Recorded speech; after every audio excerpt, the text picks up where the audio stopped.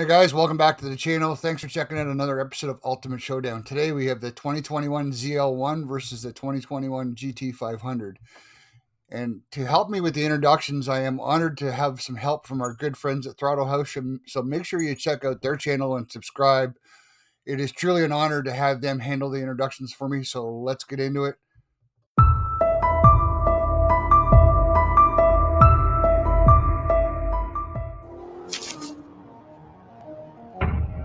The Ford Mustang GT500.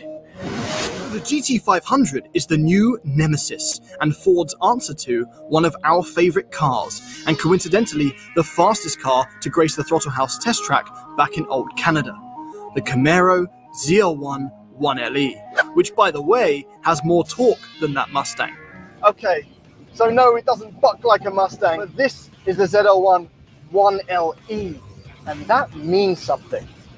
And yes, some of that is fun visual stuff like the black accents, but the 1LE package does everything with one thing in mind: grip. And that comes in two main flavors. First, we have these co-developed, exclusive to this car, Goodyear Eagle F1 Supercar 3R tires, which, as I found out early this morning, can be a bit scary in the cold. But also because of the insane aero, we have a specially designed front splitter, these ridiculous canards, and that one-piece spoiler at the back, which alone creates 300 pounds of downforce. So here's how we score the contenders. We base it on curb weight, quarter-mile track time and horsepower, and then on road course track time.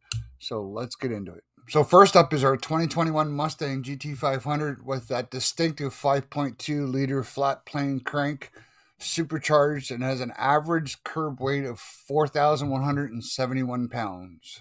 The 2021 ZL1 1LE with a 6.2 liter LT4 supercharged has an average curb weight of 3837. So we're giving the winner in this category to the ZL1.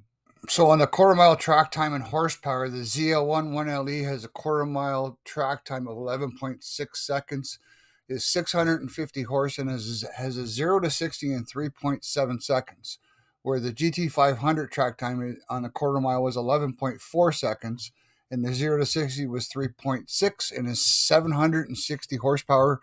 So we're going to give this category to the GT500. So on the road course at Nürburgring, the ZL1 1LE did a 7.16 second track time.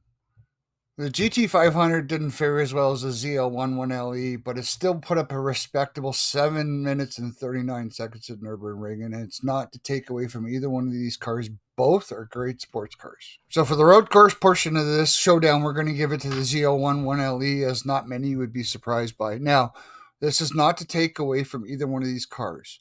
Some may say that this could be a tie, and the GT500 could excel over the ZL1 1LE in different aspects, and I would not disagree.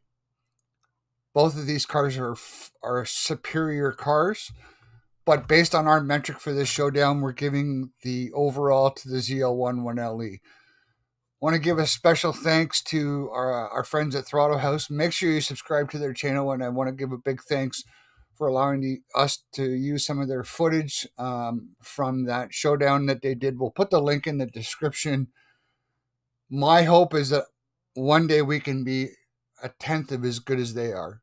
So thank you very much, guys, for the support and allowing us to use your video. That's it for this one, guys. Make sure you subscribe and give us a thumbs up if you enjoy this content, and we will see you soon.